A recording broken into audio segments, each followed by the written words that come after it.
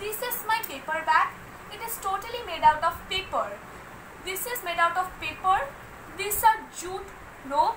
These are the cuttings of old clothes, and these are some cuttings from old clothes or maybe some from other sources. Old things get from home.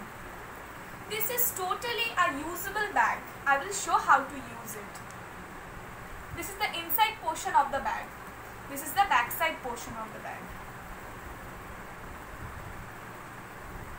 This is a packet of Maggi. I will put it inside the bag.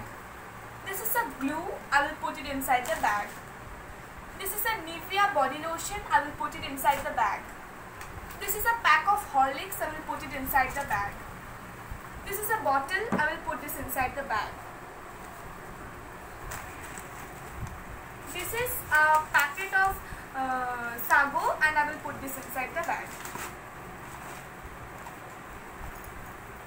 This bag is very much flexible and it can hold up to things fitted in it.